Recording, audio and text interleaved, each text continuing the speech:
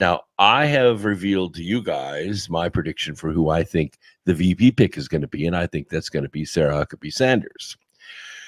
Well, as it turns out, there was a shot over the bow in Arkansas while you were on vacation, while we were not talking to one another. Brian Malinowski was assassinated by the ATF. They went to his house and, well, they actually assembled in the Walmart parking lot early one morning. They sent a scout to the house. Brian was not home. They had a search warrant to issue, which would have been wonderful. Search the house when he's not there. That's what they did at Mar-a-Lago, and they ransacked the place, and they could have done that, but that was not their purpose. They said, no, he's not home. Let's disband and we'll meet another day. So they meet again about a week later at the Walmart parking lot at 2 o'clock in the morning. They send a scout and they said, yep, he's home. So they suit up, pull their masks down, turn their cameras off.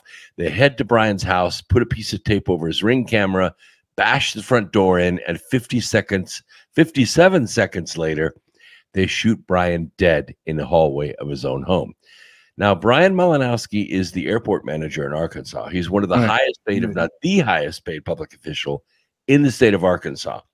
He's a conservative. He makes plenty of money. He likes to trade weapons.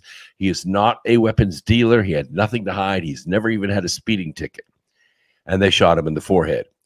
That was a shot over the bow to Sarah Huckabee Sanders to say, we can come to your state and we can assassinate whoever the hell we want, anytime we want. Stay out.